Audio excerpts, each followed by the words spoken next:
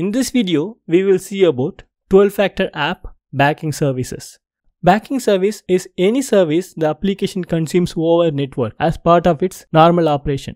Example, here the recipe application uses Redis for caching, Postgres database for persisting the recipe data, and also connects with the item API service.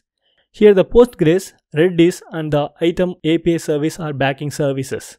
In the 12-factor app, there is no distinction between the local or the third-party services. For example, here the recipe application deployed locally uses the local database, Redis deployed in local, and items API deployed locally. When the application moves to the production, then it needs to start consuming the Postgres in AWS RDS and AWS MemoriDB for Redis and items API without making any change in the application code base by using the production configuration.